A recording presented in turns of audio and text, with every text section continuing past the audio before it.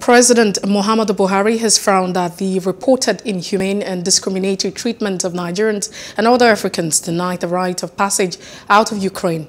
In a statement on Sunday, Garba Shehu said all citizens should be treated with dignity irrespective of the color of their passport or their skin.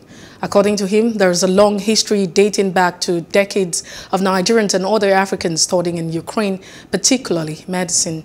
The majority of Nigerian citizens in the country today are university-enrolled students.